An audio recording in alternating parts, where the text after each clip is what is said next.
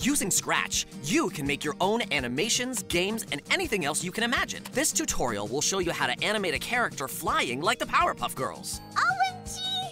Yes! Bubbles from the Powerpuff Girls is really into coding. Bubbles? I didn't know you could program. Yeah, I love to make games. Coding is an awesome way to express your ideas and share them with others.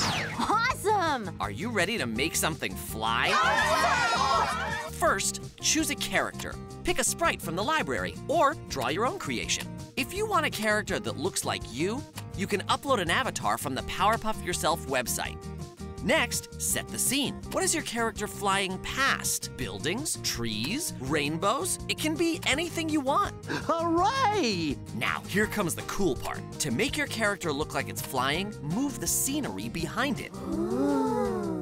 And look, your character is flying. It's pretty awesome what you can do with code. That was amazing! That's not all you can do. Want to make your character interactive? Make it move when you press the arrow keys. That was the greatest thing I've ever seen! Now it's time to make it your own. Add clouds, hearts, unicorns, or any other floating things in the sky. Okay, how about this? You could add a score and make it a game. Game on! Or you could add more characters to fly with you. You could fly alongside the Powerpuff Girls. You could add your whole crew. Now you've created your own flying animation, just like a Cartoon Network animator. This is only the beginning. What sort of things will you make fly?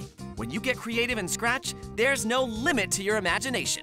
You never know until you try. To get started, follow the steps in the tutorial by clicking the blue button. When you're done, share your project with friends in the Scratch online community. Check out what cool stuff other people are making too.